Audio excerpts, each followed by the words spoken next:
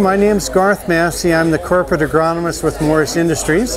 Thank you for coming. I'd like to spend a few minutes talking to you about one of our new products that we've introduced this year at Farm Progress Show. So this product is kind of an enhancement to our paired row and sideband openers, basically our double chute openers that Morris has offered for the last number of years on our contour drills, both the contour and the contour 2.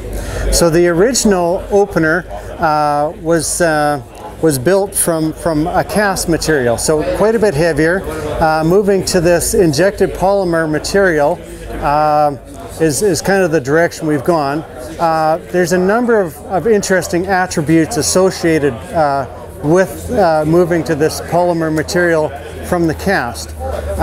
We do have customers that apply both granular, liquid fertilizer, and gas, so the anhydrous ammonia. And this particular injected polymer will allow a place to inject those three different products depending on the farmer's need.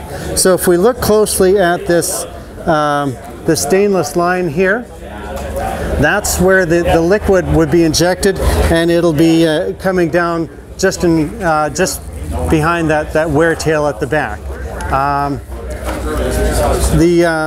The spot that we would inject the anhydrous ammonia tube, it's a very small stainless line, about 1/8 of an inch outside diameter, and it actually gets injected. There's a small little hole, and it gets injected right in front of this white hose, comes down and comes out this hole in the bottom. So it provides more of a slick place for those customers that want to apply something other than granular. So that was one of the ideas.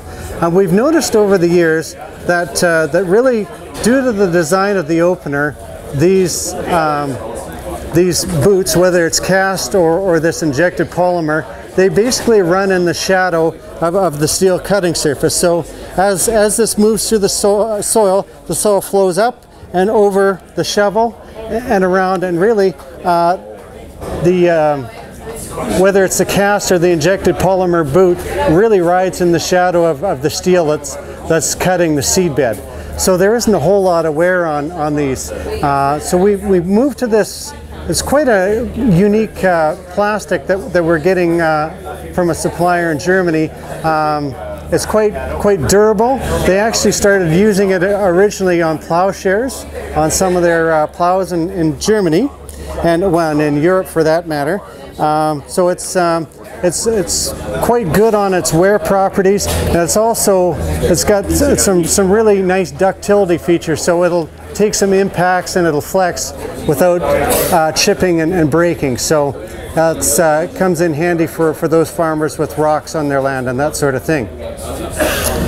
Some of the enhancements as well, it's a redesigned steel in front of it. So one of our things we've been wanting to work towards is these have always had a pretty stellar performance when it comes to fertilizer seed separation, and we wanted to maintain that performance, but also we wanted to look at how can we improve our wear life. So this design has moved to a one-piece design, and we've added 32% more carbide to the surface, specifically targeting the high wear regions of the opener. So on this particular opener, the high wear regions for us are on this shank. There's of course quite a nice two carbide tablets on the front, but we were experiencing some washout of steel behind this, and so we've put this carbide tablet in behind to stop that wear, and that way we'll extend our life, because you need to have metal behind here, because if it got too thin, then it would eventually break off that carbide tip, and then you're forced with a replacement part.